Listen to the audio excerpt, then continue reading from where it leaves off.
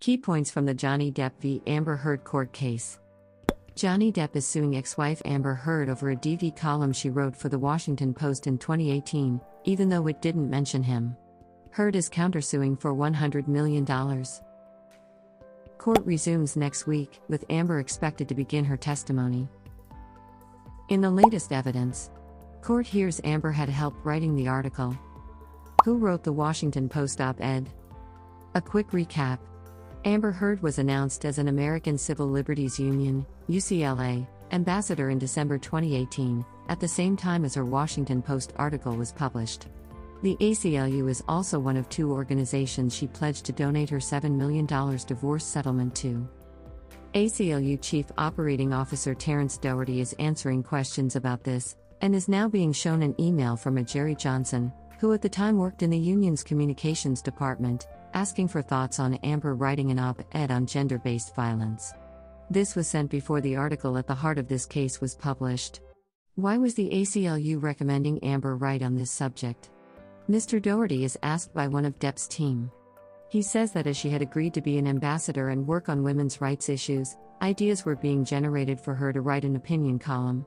If she feels comfortable, she could interweave her personal story, the email says. Mr. Doherty is then shown a series of communications about the op-ed in which an ACLU staff member sends a draft. I try to gather your fire and rage and really interesting analysis and shape that into an op-ed form, she says in the email. Mr. Doherty says he took fire and rage to be about gender-based violence and not specifically Johnny Depp. Was it your understanding that it was the ACLU staff member who prepared the first draft of the op-ed? Mr. Doherty is asked. There's a slight pause before he replies, yes. Your lawyers should review this for the way I skirted around talking about your marriage, the emails say, and also that they hope it doesn't put Amber in jeopardy because of the non-disclosure agreement she signed as part of her divorce. Doubts are cast over her pledge to donate her full $7 million divorce settlement to charity. How long does it take to pay a pledge? Questioning returns to Amber donating $3.5 million of her divorce settlement, half, to the American Civil Liberties Union, ACLU. Terrence Doherty, the union's chief operating officer, is asked if the expectation was that the full amount would be paid in a lump sum. He says no, that they thought it was intended to be over a 10-year period, although this was never specifically confirmed. Mr. Doherty says he thinks this information came from an email from Elon Musk. He tells the court the $3.5 million was a pledge, and a pledge does not mean the full amount is paid all at once. The court was then shown a letter sent to Amber from the ACLU in September 2019, thanking her for her first $350,000 donation. Mr. Doherty confirms Amber had only, as Depp's lawyer puts it, donated $350,000 at this point in time. He is then shown a document entitled Pledge Form which confirms Heard's pledge for $3.5 million. The form shows a schedule for paying the donation in a $350,000 a year payment plan. Mr. Doherty says Amber never signed this form and neither did any of her representatives. He says he doesn't know why. He says there are other documents that point to Heard being aware this was a long-term commitment, but he doesn't recall the actress agreeing to a 10-year schedule as set out like this. A security guard told the court what he witnessed in the aftermath of Depp severing his finger in cartoon-like injury.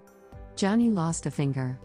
The court hears how security guard Malcolm Connolly traveled to many places with the former couple, including Australia in 2015.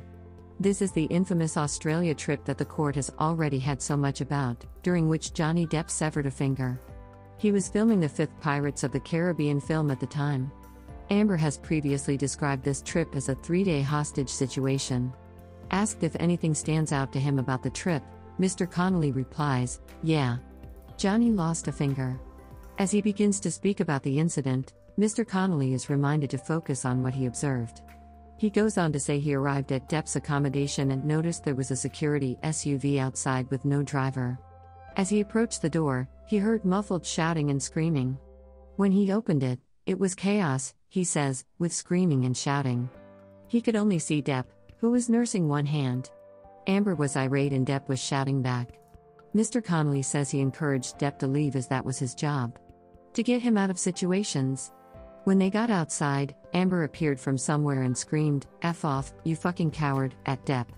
After getting Depp in the car, the actor left and went back and the screaming continued. Mr. Connolly eventually got him into the car and back to his own apartment. His finger was just a mess, and like a cartoon, he tells the court, "It's all flapping around. I could see bone."